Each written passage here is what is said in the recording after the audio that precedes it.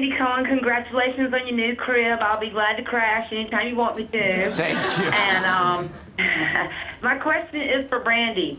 Why were your girls scared of LeeAnne, which I think I know that reason, and are they still scared of LeeAnne? And Andy Cohen, tell the truth, are you a little bit scared of LeeAnne? Because I know I am. I am not scared of LeeAnne.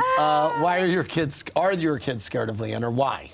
Well, they think that LeeAnne is kind of like the Wicked Witch. They think she has that dark hair, and her voice is very dark, and they've actually seen me cry over some of the situations that we were in, and so they just think she's not a nice person.